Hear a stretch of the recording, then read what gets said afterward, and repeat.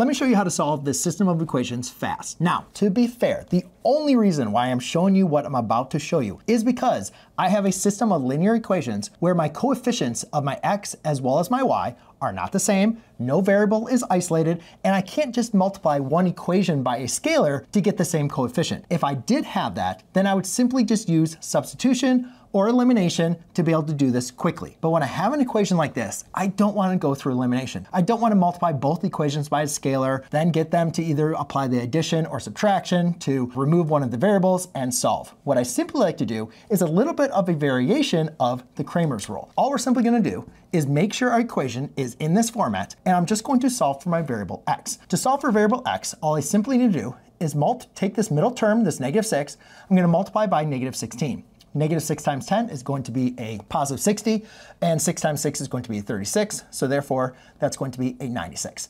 Then I'm going to subtract that from the difference of 7 times 9, which is a 63. Then I go over here and I do the product of -6 times 4, which is a positive 24, and I'm going to subtract that from 3 times 7, which is going to be 21.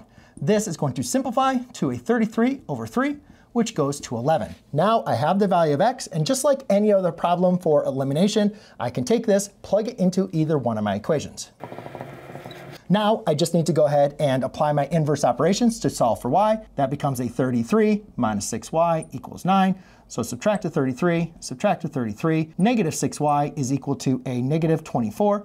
Divide by -6, divide by -6, y is equal to a positive 4.